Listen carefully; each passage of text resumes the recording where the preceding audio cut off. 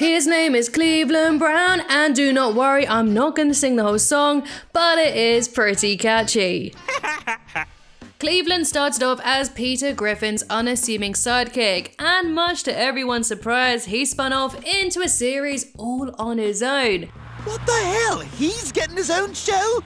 But as such, we've seen him do a lot of things throughout the years, and I'll be going through it all today.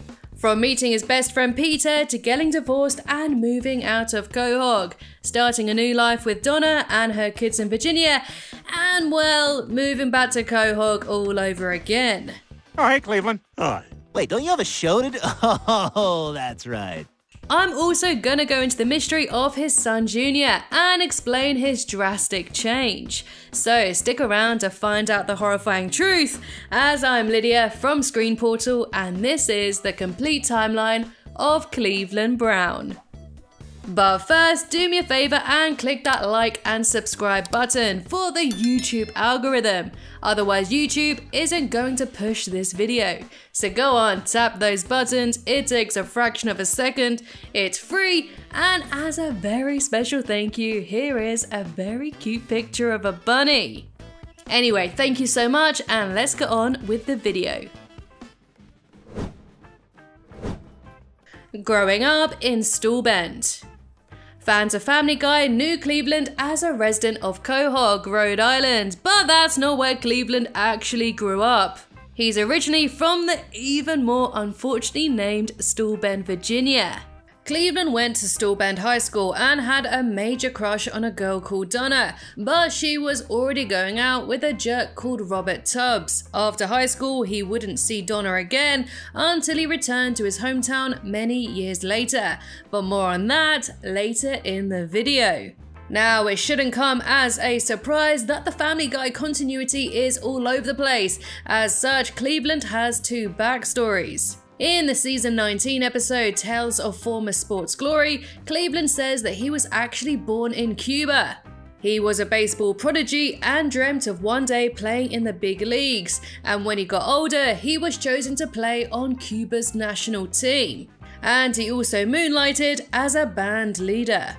When he wasn't hitting home runs or singing the house down, he dreamt of a life in America. So him and his baseball team built a raft and traveled to the States. He then signed a contract with the Toronto Blue Jays, but being from a hot country, he couldn't handle the cold Canadian climate. None of this really makes any sense considering what we know now. And it wouldn't surprise me if Cleveland made that story up just to look good in front of the boys.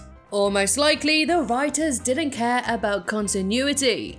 Anyway, what we do know is that he moved to Quahog after breaking up with his girlfriend Maxine, and this is where he met Peter Griffin for the very first time. So where is it that you need to go, my new honky friend? Now, to give a bit of context, Peter had been dumped into the sea by his girlfriend's dad, and after being rescued by Quagmire, he slowly makes his way back to Lois. And looking to hitch a ride, Cleveland offers him a lift. After this, Peter gets Cleveland a job at the country club, and the two quickly become the best of friends. And they even have a pretty awesome handshake. Now on the other side of the pool. A couple of years after this situation, Cleveland, Peter and Quagmire moved to the city and rented an apartment altogether. But it was about time the three of them settled down, and so they all returned to Quahog, Rhode Island and bought houses right next to each other on Spooner Street. Cleveland is known for his slow drawl, but he was actually a quick talker back in the day, which made him the perfect auctioneer, but when he was knocked on the head by a totem pole, it permanently slowed his speech. Do I hear 135, 140, do I hear 140? B. 135 going once. Cleveland's marriage to Loretta. Back in Quahog, Cleveland opened up his own deli and married a lady called Loretta. They had a son called Cleveland Brown Jr., who was the complete opposite of his father. He was slim and hyperactive, with a short attention span too. I'm Tiger Woods. I'm Tiger Woods. Whee! And we rarely saw Junior again until him and his dad packed up and moved away to Quahog. Junior had changed drastically as he had gained a bit of weight and talked far slower. When am I gonna get hair around my grits? Oh, you'll get there, Cleveland Jr. A far cry from the version of the kid fans got to know on Family Guy. This was left unexplained for a long time until the season 4 Cleveland show episode Rodent Like This. So it turns out that Junior is an agent for a top secret organization and he was selected to be Cleveland's child for a mission. As such, he abducted the original Junior and took his place instead. He reveals that Stawbend is a hotspot for enemy agents, and he has been quietly taking out terrorists on the side. Yeah, really. But come on, hold your horses, Lydia. I'm getting far too ahead of myself, and we've jumped forward a bit too far. So let's reverse back to Cleveland's life in Quahog. When Family Guy began, Cleveland was a relatively happily married man. Relatively being the key word here, because the relationship he had with Loretta was never particularly fulfilling for either of them. Cleveland Brown, you are pathetic. I disagree, but I respect your candor. While they fought frequently, it was Loretta who caused their split by cheating on Cleveland with one of his closest friends, Quagmire. What was that? Shut up and put some more of that sugar in my bowl. Now a bachelor, Cleveland plays the field, and he's got some game too, unapologetically snatching Brian's girl right from under his nose. Oh, hey, Brian. Close that window. You're letting all the stank out. This is also where we hear his catchphrase, which he can't help but yell after doing the nasty. Wait. Oh! And boom goes the dynamite.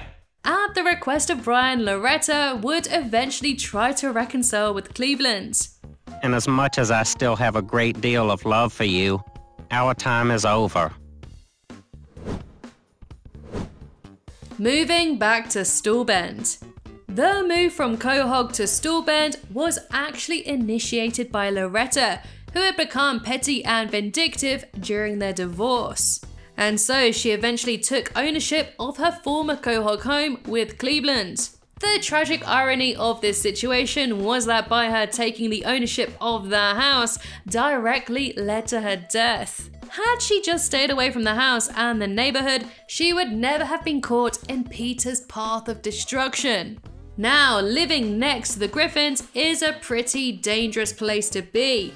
When Peter's not tearing up Joe's garden with his Petercopter, he's destroying Cleveland's house with his wacky antics. And weirdly, Cleveland always seems to be in the bath when this happens. No, no, no, no, no, no! Loretta learnt this the hard way when Peter dropped a dinosaur skeleton right through her roof. Still, anyway, Cleveland and Cleveland Jr. hit the road, making a stopover in Stawbend so he could relive some glory days from his youth.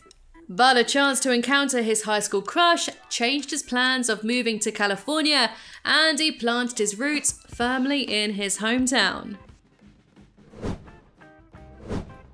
Marrying his high school crush. Cleveland first met Donna back in Stawbend High School, and despite being relatively popular in the good old days, he still couldn't get the attention of Donna. She was involved with Robert Tubbs, a perpetual party animal throughout high school and well into his adulthood too. Donna ended up marrying him and having 2 kids, Roberta and Rallo. Oh, okay. We're having fat people stay at our house now and nobody runs it by me? Sometime before Cleveland returned to Stawbend, Robert and Donna got divorced. And so opening the door for Cleveland and Donna to reconnect and get married by the end of the first episode of The Cleveland Show. I present Mr. and Mrs. Cleveland Brown.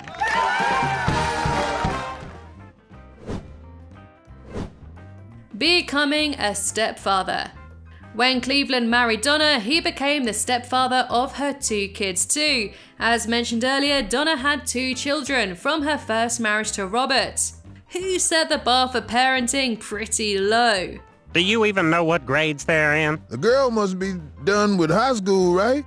And so it was relatively easy for Cleveland to prove himself to be a better father. Still, Cleveland had to put the work in too. You're a loser, and your mustache is stupid. Roberta was 15 going on 22 when Cleveland moved in. She's definitely her own person and seems to actually cut Cleveland some slack.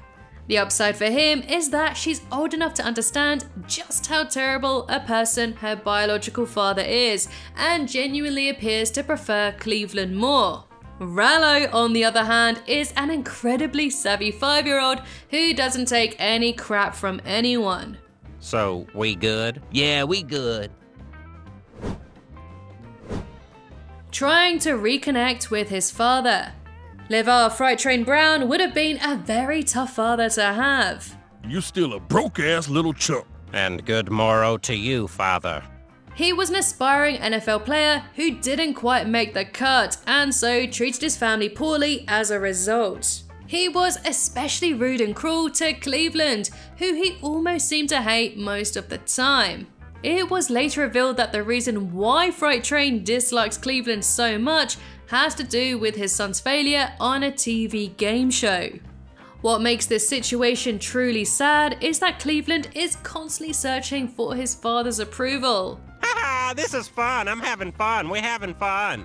What's even weirder is that Freight Train seems to have a stronger connection with Robert Tubbs. Your dad asked me to be his best man. What? But I'm your best man. Which says a whole lot about him. Cleveland returns to Quahog. The Cleveland show was cancelled after season 4, so with that massive change, Cleveland, Donna and the rest of the family headed back to Quahog. First and foremost, Peter, Joe and Quagmire utterly annihilated the fourth wall by openly and repeatedly mocking the cancellation of the Cleveland show. You know, it's not a good sign that this is the first time a lot of people are realizing you had a show. And so Cleveland Brown moved his family back into the house he lived in with Loretta. The unintended side effect of this was that Donna and Lois hated each other. But that hasn't stopped Cleveland and Peter from being the best of buds, secretly meeting up without their wives knowing. Hell, they are so in sync they can actually swap skin pigments on a whim. But when Lois and Donna see how important their husband's friendship is, they make up. Friends. Since then, the two of them have even become close friends themselves. It looks like Cleveland and his family will be sticking around in Quahog for the time being, despite Peter continuing to destroy their house. No, no, no, no, no, no!